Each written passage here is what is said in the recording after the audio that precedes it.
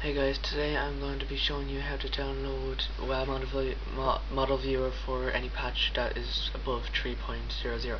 So go to the address first. This will of course be in the description. Sorry, my computer's kind of going very slow because I'm running fraps.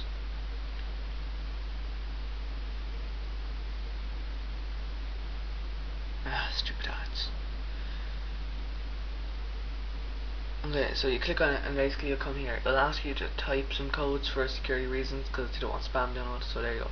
Anyway, so you'll download it. Of course you'll need to put it in a folder because it doesn't extract a folder, so you'll need to extract it in a folder. So I'm going to extract it in a folder called test.